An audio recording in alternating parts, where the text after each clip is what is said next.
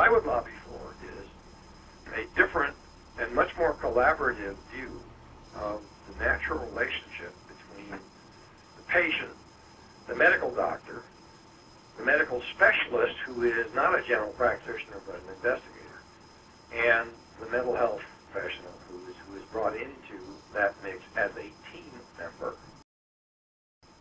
Teaming on the problems that people with chronic pain have is literally the only way many of them ever get a useful diagnosis in a real world, and there is benefit in doing collaborations between medical doctors, mental health professionals, and the patient.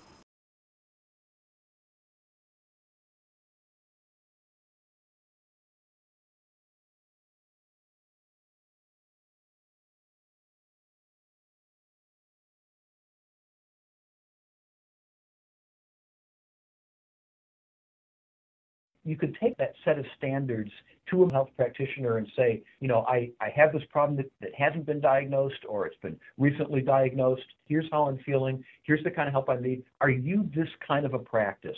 Will you work with me in the following ways?